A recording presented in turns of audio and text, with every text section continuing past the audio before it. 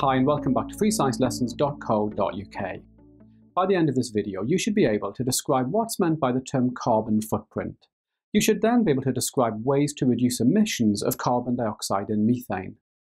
We've already seen that carbon dioxide and methane are both greenhouse gases. Human activities are causing these to be released, and that's leading to climate change. Now, the carbon footprint tries to give us an idea of how much something contributes to climate change. I'm showing you the definition of the carbon footprint here, and it's really worth learning this.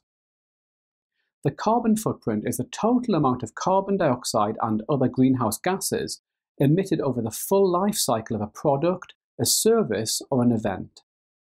Now, there are lots of ways that we can reduce our carbon footprint. We're going to start by looking at how we can reduce our carbon dioxide emissions.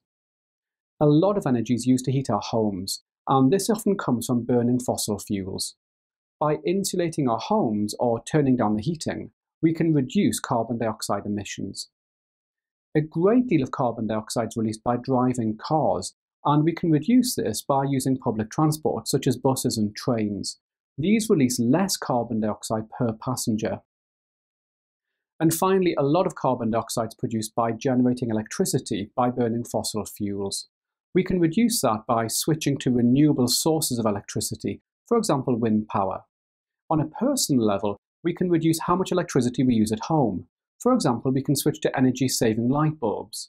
We can also turn appliances off at the plug rather than leaving them on standby.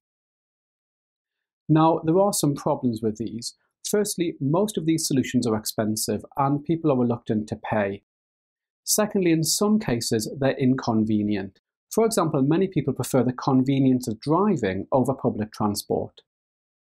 Now, as well as carbon dioxide, we also need to reduce emissions of methane, and one of the biggest sources of methane is agriculture.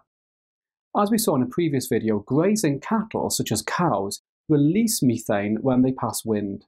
One way to reduce that is for people to eat less beef and less dairy products. The problem is that people enjoy eating these and are unlikely to change their diets. Another source of methane are landfills, such as this one. We can reduce this by trapping the methane and burning it to produce electricity. That's a good idea because methane is a much more powerful greenhouse gas than carbon dioxide. However, trapping and burning methane costs money. Remember, you'll find plenty of questions on the carbon footprint in my revision workbook, and you can get that by clicking on the link above.